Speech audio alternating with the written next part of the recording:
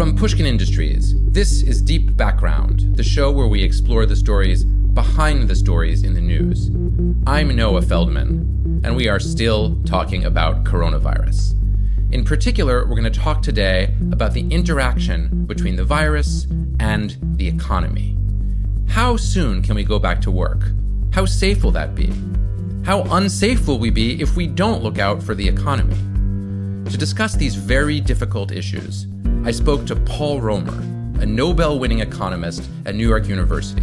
He used to be the chief economist of the World Bank, and he's been thinking hard about this subject.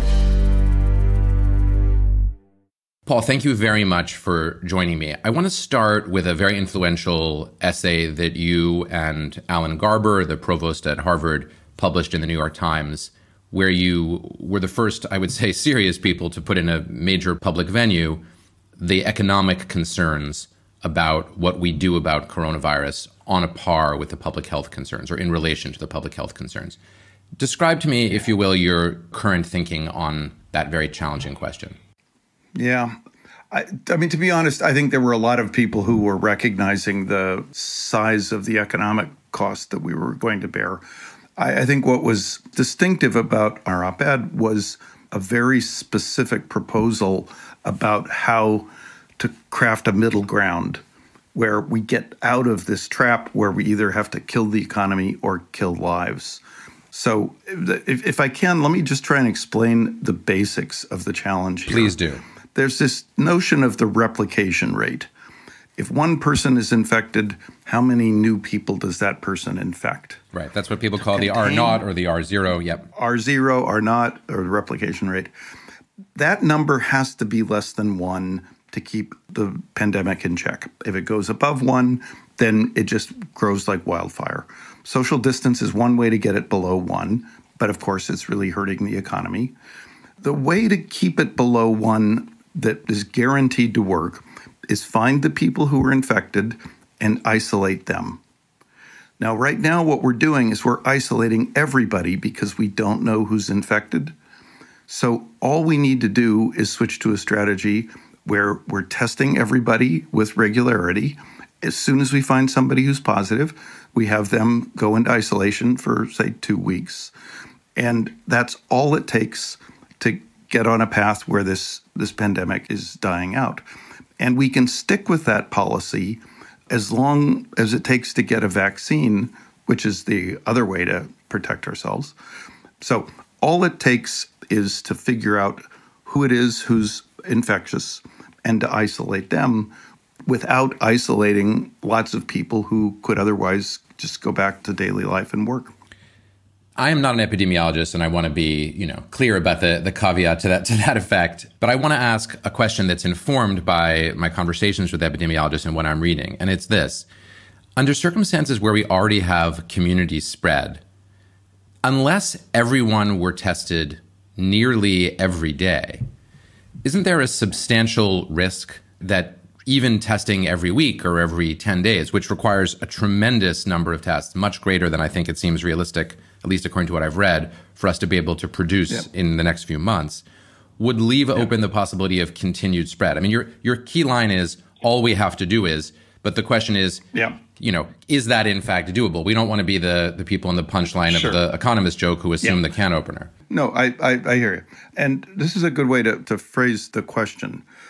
Here's the way I would respond to the epidemiologists. It's that you guys are supposed to be the ones who take the numbers seriously, so do the numbers here. What they're saying is something like, oh, we can't get enough testing, so, oh my gosh, you'd have to test people every day. That's just not true. All you have to do is do the numbers here. If you tested people on average about once every 2 weeks, and even if your test has what they call a false negative rate, you fail to catch some people who are actually infectious. Even under those circumstances, you can get R0 below 1. And I'm really disappointed and want to challenge them. Why do they switch into this kind of know-nothing mode of, that just won't work? And then they, the ones who claim they're the ones who do the math, they just stop doing the math. Now, let me be clear about what it would mean to test people on average about once every 2 weeks. This means running about 20 million tests a day. That is a huge expansion in the testing capacity that we have. It's never been the case that public health authorities had the kind of resources to do that kind of testing. So I understand why they're saying it's not possible. But just think about other cases where we've done something like this. The TSA screens about 5 million Americans a day. And, you could have imagined a time before 9/11 where people were saying, oh, my God, you could never screen all people who get on airplanes. That's just impossible. And, so we have to stop flying because we might have a terrorist attack or something, If we're serious about scaling out to millions a day, we've got this economy that could produce $20 trillion worth of value. We've got 160 million workers.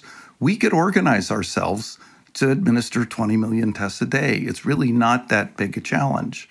It isn't something that was ever available to public health authorities before, but we could easily decide to do it now. And I really want to just insist, and I'm going to get aggressive about this, the epidemiologists can't just go into know-nothing mode and dismiss this without actually doing the math and engaging seriously. So I think that many epidemiologists that I know, at least, would say it's not that we're not doing the math at all. They say, we live on math. We're not ignoring the math. I think that's the first thing they would say. The second thing I think they would say is that they have to recognize not the normative claim that we ought to or we might be able to generate 20 million tests a day, but rather the predictive claim, because they engage in minute-to-minute prediction too, of whether this particular president with this particular configuration of economic forces facing him is even plausibly capable of doing what you think we normatively ought to do. And I think someone would say, we concede that we should have 20 million tests a day. I've not heard any epidemiologist saying, oh, it doesn't matter about the tests. They all say we need the testing and we need it in a very serious way. Yeah. But if they have a different assessment of the empirical probabilities. Well, yeah, let me just say, I understand that. But I think people have to, stick to the area of expertise. They understand the math of these models. They're not experts in politics, public expenditure, mobilization. I don't think they're the ones who should make for everybody the judgment about what's politically feasible. And then worst of all, having made that judgment, hide it behind some phony assertion like you'd have to test people every day. What they should say, I think, is the same thing I'm saying, which is look, if you want to be sure you're with R0 below 1, at any level of prevalence in the United States, you're going to need to test something like 20 million people a day. And then let's leave it to others to figure out if setting ourselves up to do that kind of testing would actually be less costly than continuing to do what we're doing to the economy. I think some epidemiologists, at least privately, worry that if they say more or less what you're saying, that's an invitation to the Trump administration to say, even without the 20 million tests a day, we can, return to greater degree of normalcy. And that if that happens, it could genuinely lead to a public health disaster. Yeah, but let me just jump in, just head on in this, because this is exactly the thing I've been saying to economists. I would say exactly the same to anybody in science. You cannot tell people things that are just factually untrue because you think that the political spin is such that we'll get better outcomes that way. And I'll give you a very clear example of how this is coming back to bite us. The WHO and some supporting authorities said, oh, masks don't help, so don't use masks. Now, it's just not true. If you got everybody who goes out in New York City, for example, to wear a mask, that could reduce R0. The reason they said something that wasn't true is because they were worried, quite reasonably, that we don't have enough masks. They were worried if people ran out to buy masks, we wouldn't have masks for the people in the hospitals who need them the most. But it was a huge mistake to say something that was misleading, bordering on being false, to try and achieve a good outcome. What scientists need to do is stick to what's true, protect our credibility, and then tell others, well, given that it's true that masks will protect people, you may face a sudden surge in the demand for masks. You better move right away to make sure that your hospital workers have the masks. They get the first in line to get those masks. But we just should have stuck to the truth there. And my answer to the epidemiologist right now is the same. I don't see any danger in saying consistently, if we test on the scale of 20 million people a day and we isolate everybody who's positive, everybody else can return to work and we can contain this pandemic. And if you need to, go on and say, if we just start sending people to work without testing, without any strategy for identifying who's positive and isolating them, we will kill hundreds of thousands of people. I just don't see why those are hard statements to make clearly and directly to the public. We'll be back in just a moment.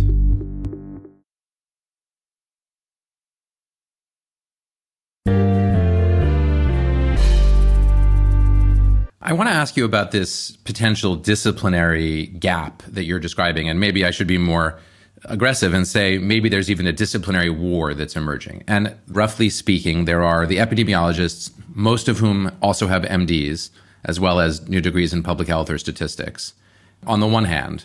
And on the other hand are economists. And each is sort of in his or her element because the public health epidemiologists are spending their whole lives studying what happens when disease spreads, and disease is greatly dangerous and is spreading.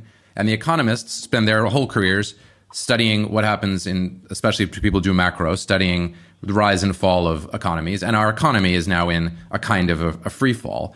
Each says, my disaster is very, very bad and needs to be taken seriously. And there's a kind of struggle going on, it sounds like, perhaps, this is a hypothesis, over which struggle is the greatest, which challenge is the greatest, where the priorities should lie. And there also may be some epistemological differences because the epidemiologists are accustomed to thinking about avoiding harm and they don't spend a lot of time thinking about costs and benefits. And in contrast, the economist's whole undertaking is to think about costs and benefits. Does that resonate at all with what you're observing?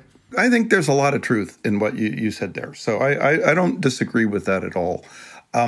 I also think it's important to remember that I think everybody, the vast majority of people operating in these different camps are doing so with good intentions and in good faith. So this isn't a case of bad actors. I think it is hard to appreciate the perspectives and the arguments of others. But let me just say that, Alan Garber is actually an MD and a PhD economist. He's not an epidemiologist modeler, but, he certainly knows those guys. So Alan and I were really, in a sense, trying to bring these two communities together.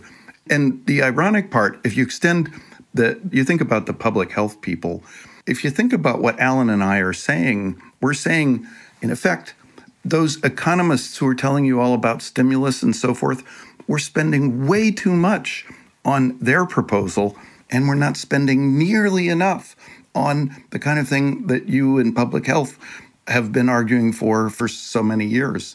So oddly, on the public health side, we're coming in from the outside, but we're saying, actually, you guys were right.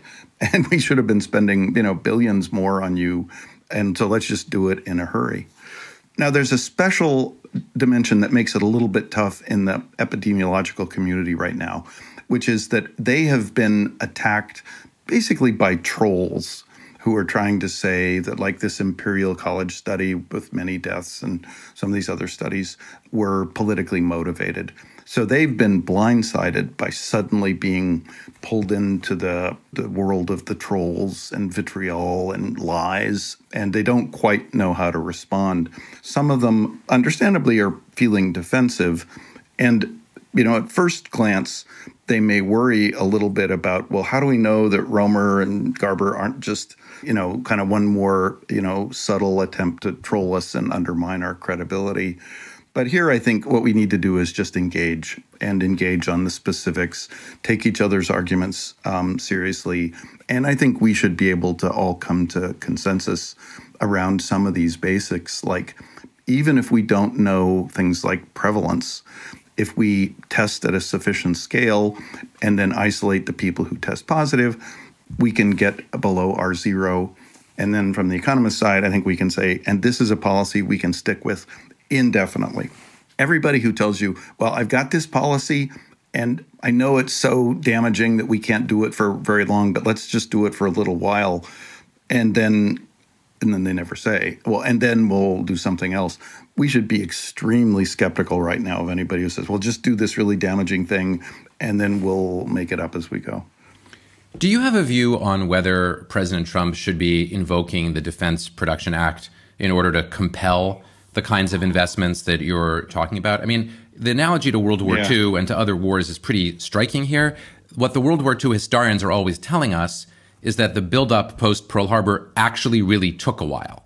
You know, that it took a couple of years for the United States to generate the kind of... They also think that the United States won the war because of its capacity to mobilize production. So don't get me wrong, they're in broad agreement with you. But there's a question of temporality. There's two ways to respond to a question like that. One is, yes, indeed, President Trump should, or President Trump should not. I think we just, as economists, have to get out of the mode of thinking that we're philosopher kings who can tell somebody else, here's what you should do. You know, and it takes self-control and discipline. Those are not the right kind of answers to provide. But here's the kind of answer that I think would be helpful. Here's why something like the Defense Production Act might help us ramp up production very quickly. Think about just masks or bodysuits. We say to a manufacturer, we'd like you to increase the output of your equipment by a factor of 10 so we can get a surge of production in the next few weeks and months to then meet the sudden demand we're facing. And we want you to do it at the same price, sell your goods at the same price you were selling your goods before. Well, the manufacturer then says, listen, you're asking me to buy all this equipment, which will last for like 10 years, and you're asking me to run this equipment for maybe 2 or 3 months, 6 months. The demand might go away, and then I've paid for equipment that could have been producing for 10 years, but I only get to use it for 6 months, and then I'm going to suffer huge losses if I operate that way. So if the market operated the way we describe it in the textbooks, we just say, oh, okay, well, the market price for a surge in production of masks is like 10 times what the market price was before, and that will help, give you an incentive, Mr. Manufacturer, Ms. Manufacturer, to take a risk that you're going to end up with obsolete capital equipment in a few months.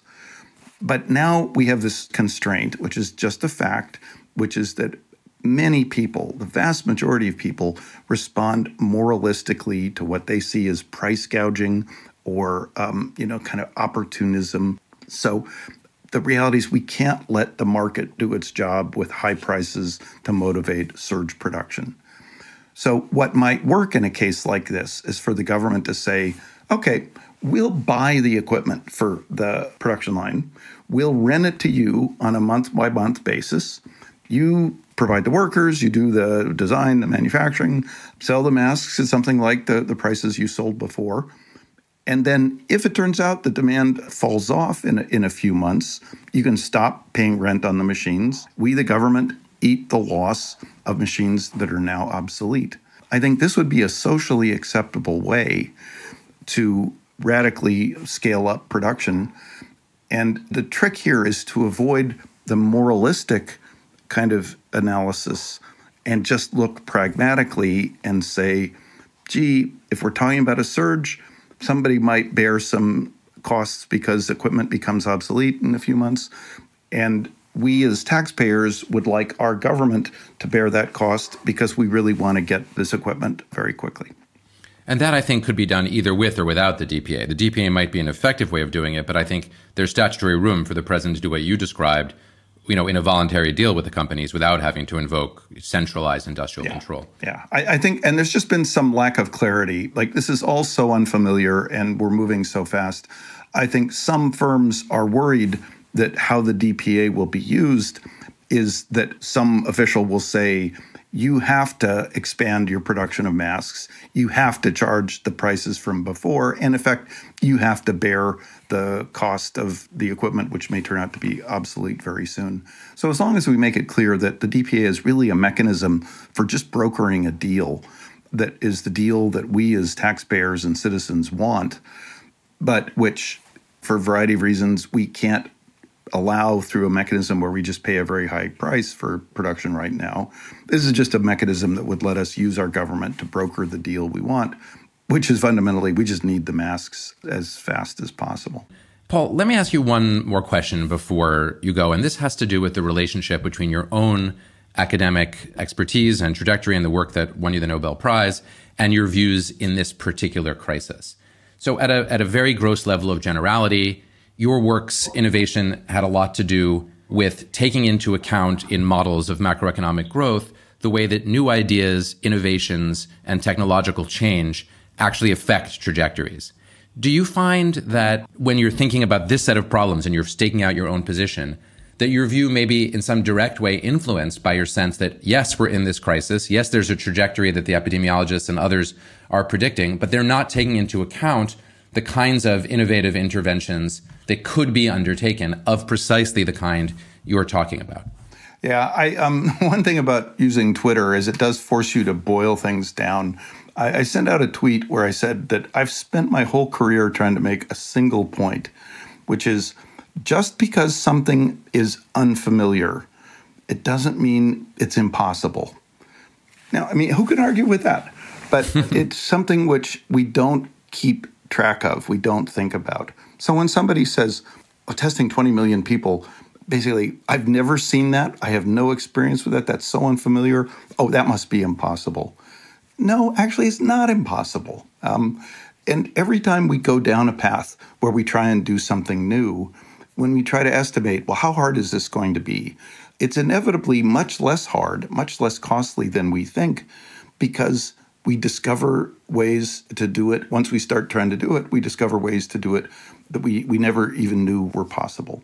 So I'm not only confident that we could afford to scale out exactly what we're doing right now, but absolutely certain that if we start doing that, we're going to find ways to do it at much lower cost and much more quickly, much less disruption than anybody imagines right now. And you can actually go back and look at various episodes, like how hard is it going to be to reduce sulfur dioxide emissions that caused acid rain? Or like how hard is it going to be to stop using the chlorofluorocarbons, which were destroying the ozone layer? You go back and read that, the literature and the debate before. It was like this is going to be the end of life as we know it if we don't have chlorofluorocarbons. But, we banned them. We found an alternative. We stopped using them as spray deodorant and used roll-on deodorant. There's an almost unlimited, infinite number of alternative ways to do things. But because they're unfamiliar, we tend to think they're not possible. And we need to just lose that kind of fear and commit to, let's go down this path. We don't know exactly how we're going to do it, but we're going to find a way to do it. And once we commit, it'll turn out fine.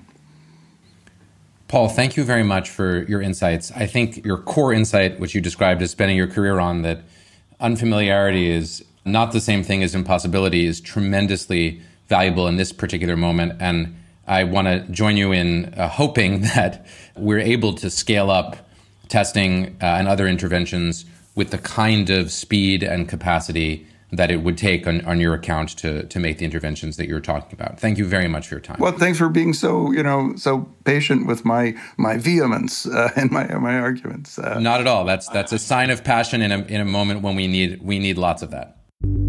Talking to Paul Romer was genuinely fascinating for me. The passion with which he expressed his point of view captures, to my mind, the intensity of this moment and the importance of listening seriously to experts of all kinds as we try to chart a course forward. On the one hand, I benefited hugely from hearing the core insight that Paul described as the primary one of his career and for which he won the Nobel Prize, namely that the unfamiliarity of a challenge does not translate into the impossibility of a new and creative response to it. On the other hand, I was a little surprised to discover myself defending the epidemiologists in this conversation against a rather sharp charge that they're not doing the math properly or that they're failing to take into account the capacity of the system to respond and to produce 20 million tests a day.